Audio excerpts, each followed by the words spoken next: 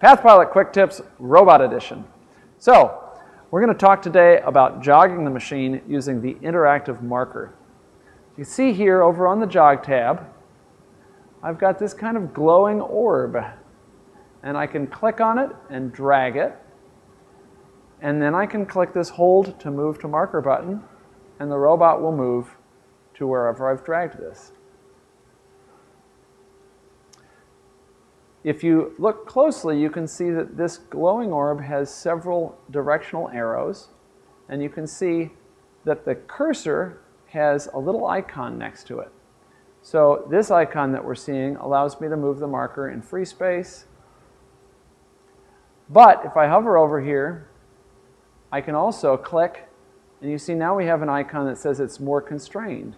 So then the blue marker will just move it up and down in Z. Similarly, the red arrow will just move it along one axis, right? And the green arrow, that's an example of the rotation. So I can grab this to rotate.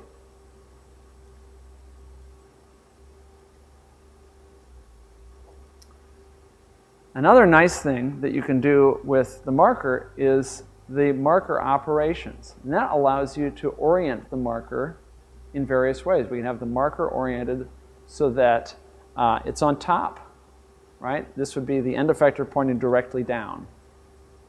Or I can orient it so that it's on the left side. Or on the bottom. So there's a lot you can do with that interactive marker beyond just dragging the ball around and getting the robot to move to a large position. Similar to having the robot move to the marker, we can easily have the robot move to a waypoint.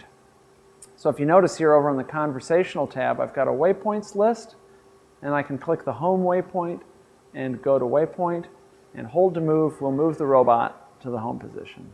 So what you've seen here is an easy way visually to drag the robot's position around, target position around, and move to that position.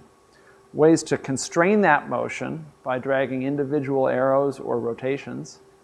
Ways to use marker operations to force the robot into top, bottom, side positions with respect to the work offset coordinate system. And lastly, ways to jog to waypoints. Thank you so much for watching. I hope you enjoyed this video.